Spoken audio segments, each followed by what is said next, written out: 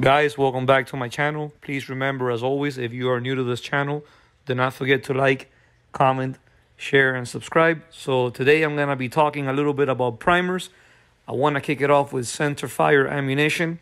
Center fire ammunition is named like that because the primer and the primer pocket are located in the center of the case head.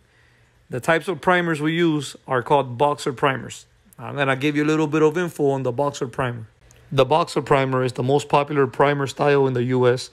Due to its ease of reloading, it is the primary choice for the military and also for the civilians. This type of ammunition was created by Edward Boxer, and it was presented first in Europe in 1866 and then introduced in the US in 1869. The internal anvil is what ignites a small amount of explosive in the primer cup to begin the powder ignition. Flame from the primer goes through the flash hole to set the powder alight. Let's go ahead and talk about Berdan primers. These are different from centerfire. These cases have an anvil built into the case head and feature 2 flash holes instead of 1. This ammo is used in Europe up to some extent, and you can actually find some of this ammo in a military surplus store here in America if they happen to sell the ammo. Just checking up on my little guy. Hey guys, just to give you a heads up, so this ammo, if you find it here in America, you're gonna probably have 2 problems with it. 1, the ammo's gonna probably be corrosive.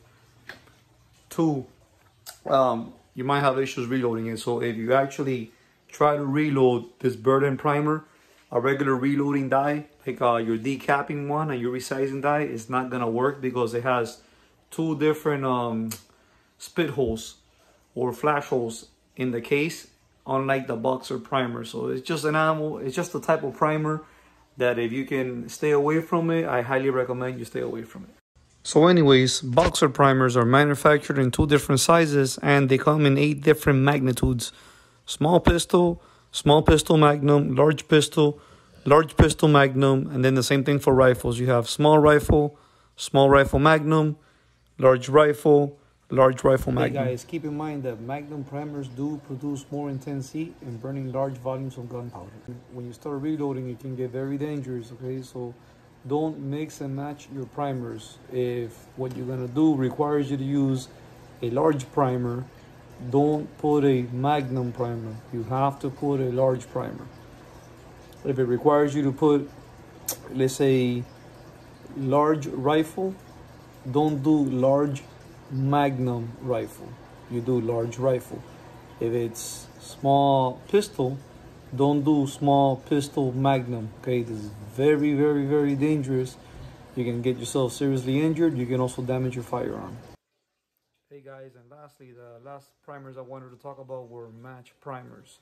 So the only difference between match primers and factory primers is that match primers do show consistency when shot with load to load, and there's actually a pressure test that's used in the research to prove that it actually works. With that being said, this is going to be it for this video, guys.